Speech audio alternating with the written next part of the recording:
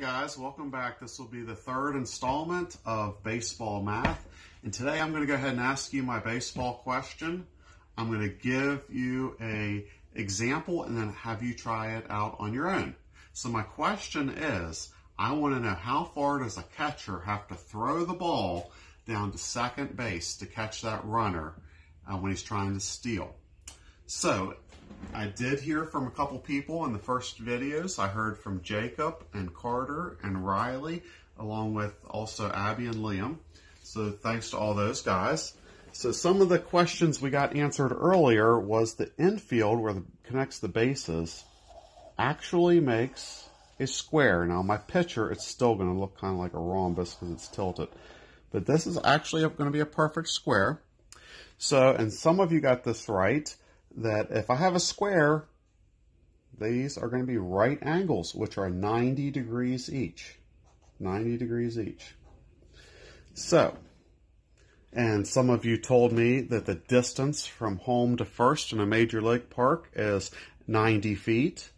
And in a little league field, it's 60 feet. Well, for my example, I'm going to use 60. And then when we ask you, I'm going to ask you to find it out for a major league park. So I'm going to go ahead and write in here that if I'm running from home to first, that'll be 60 feet. Then that runner trying to steal second from first to second has to go 60 feet. And if I kept going, they're all four going to be the same. That would be 60 feet, and that would be 60 feet. Okay, so I'm going to ask my camera person here, we're going to answer a couple questions.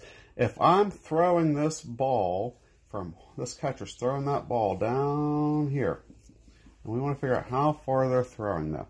But if I throw that ball and I cut this square diagonally, what shape did I just make? I made two what? Two right triangles. Two triangles, and you're right, it is a right triangle because there's a 90-degree angle. So that's called a right triangle. And that's really important because there's someone really smart a long time ago named Pythagoras. Now, we talked about this at the very beginning of the year. Pythagoras. I think I spelled that wrong. Oh, because I was looking for Pythagorean.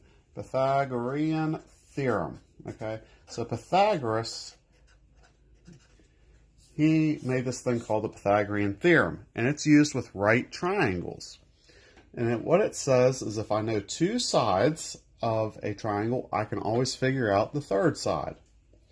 And we're going to call the two smaller sides, he called legs. And he said, we'll make them either A or B. And then he said, the longest side, he gave that a special name. It's always directly across from the right angle. He called that a hypotenuse. Hypotenuse. He said the hypotenuse, or the longest side, is always has to be C. It does not matter which one's called A or B, which one of the legs, doesn't matter. Even if they were different amounts, doesn't matter. The hypotenuse has to be C for it to work, though. So the way we figure this out is he gave us a formula. And the formula is A squared plus B squared equals C squared. Okay? So I know we talked about squaring things at the beginning of the year, some. In other words, you multiply that number by itself. So let's just make first base here 60 squared, or A. We'll make this one. It doesn't matter, they're both 60. So 60 squared plus 60 squared is going to equal our C squared. So we need to take 60 times 60 to get that first number. The way I like to do this is just ignore the 0. 6 times 6 is 36. And in 60, I'm going to have two zeros. So add the two zeros. They're both going to be the same thing. So we're left with 3,600 plus 3,600 equals C squared. Add them together. Well, 36 and 36 makes 72.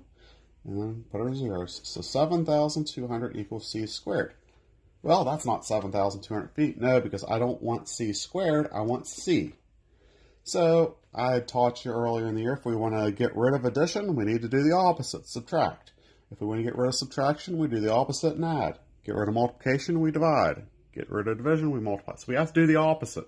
Well, what's the opposite of squaring something? That's taking its square root. So we want to take the square root of 7,200. Now, hopefully your calculator has a square root button. You type in square root 7,200, hit enter, and that's going to tell us what number you multiply by itself to get 7,200. We talked about small ones this year, like the square root of 81 would be 9, because 9 times 9 is 81.